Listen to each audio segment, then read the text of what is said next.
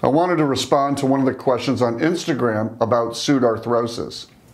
Pseudarthrosis means you had a fusion and the fusion didn't take, or false pseudo fusion arthrosis, false fusion. The bone didn't heal.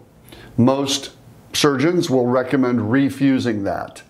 The history of it is usually you have a lot of pain. A few patients may not, but most people develop more and more pain with a failed fusion. If it's in the neck, I can reverse the fusion and change it to an artificial disc many times. Not all the time, but most of the time. In the low back, I can also do that, but it's trickier, and I have to evaluate your studies and films much more carefully. So if your goal is, if you had a fusion, is to go to artificial disc, it's possible in the low back and likely in the neck. And often your doctor's just going to want to do another fusion on you, which, as you know, I'm against.